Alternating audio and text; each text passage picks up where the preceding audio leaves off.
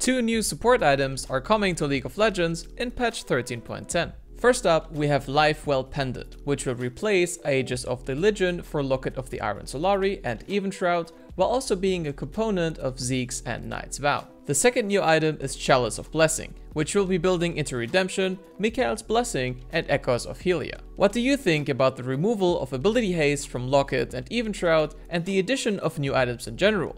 Let me know in the comment section below.